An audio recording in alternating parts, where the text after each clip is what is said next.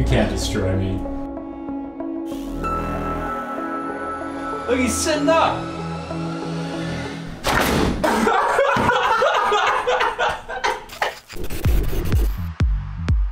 Trick question.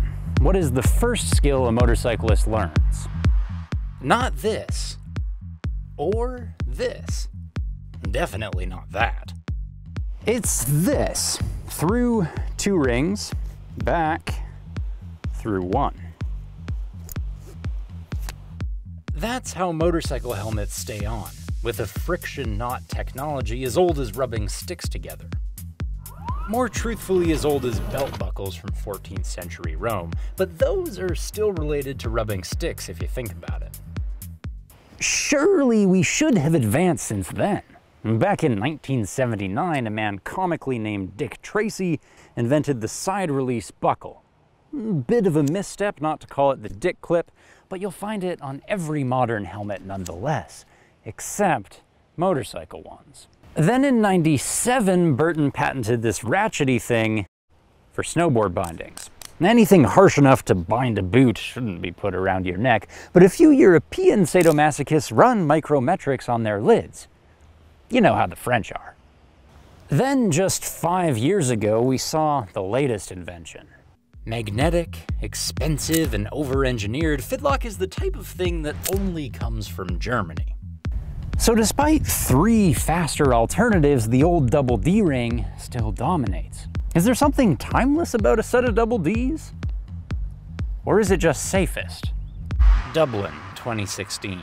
A 24-year-old motorcyclist is killed when his quick connect buckle fails. A Rise expert witness testifies that a double D may have saved his life, being the only buckle that's approved in all types of motorsport.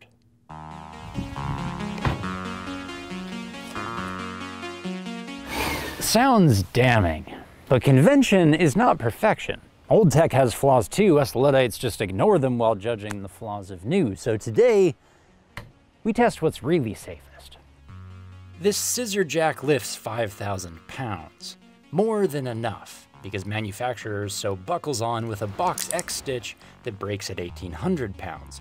Also, more than enough, since the nylon webbing snaps at 900. It's no coincidence that 900 pounds across this distance is just shy of what hangmen consider to be neck-breaking work. Now, put bluntly, at 900 pounds, you're better off snapping the strap and trying your luck without a helmet than letting it take your head off.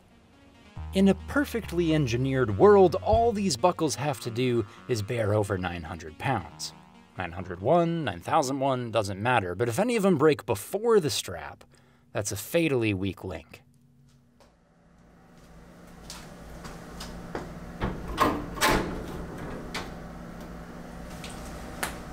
Am I out of the shot here? Yes. Okay, still in frame.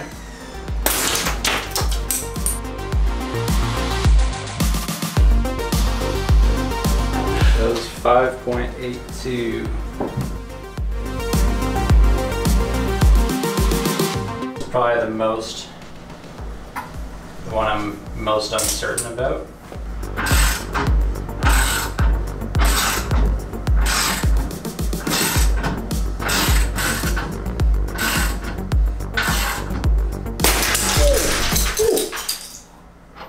Broke through the plexiglass. Oh shit. Did we survive? Everything's good. Okay, let me pick up these. That was 9.81.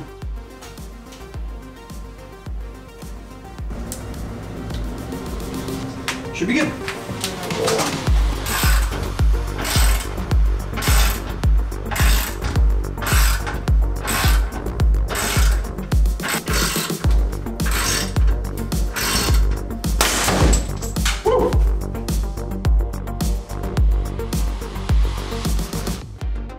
There it is.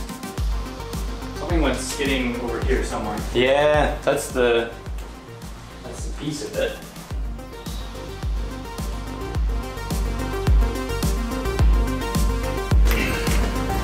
You ever seen the movie Blade?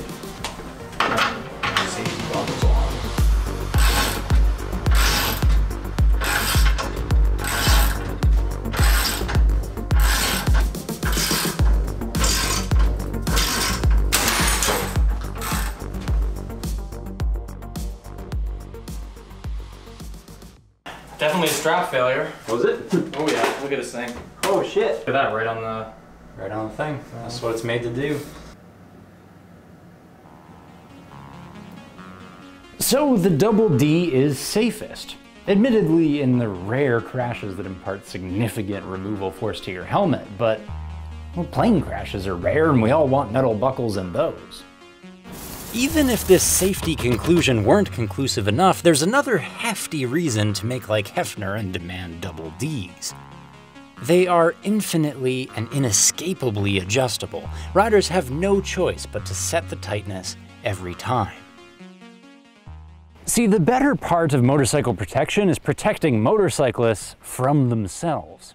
If you give people a set it and forget it buckle, it is doomed to be forgotten. Be honest, you all have a bicycle helmet that you've been neglecting to retighten. To all the manufacturers, stop with this gadgetry, this gimmickry, and this garbage. 2 loops is all it takes to make a connection stronger than the strap itself. We shouldn't have to pay more for you to reinvent the actual wheel, only to do a shittier and scarier job of it. You've been told, now don't forget to dislike and unsubscribe.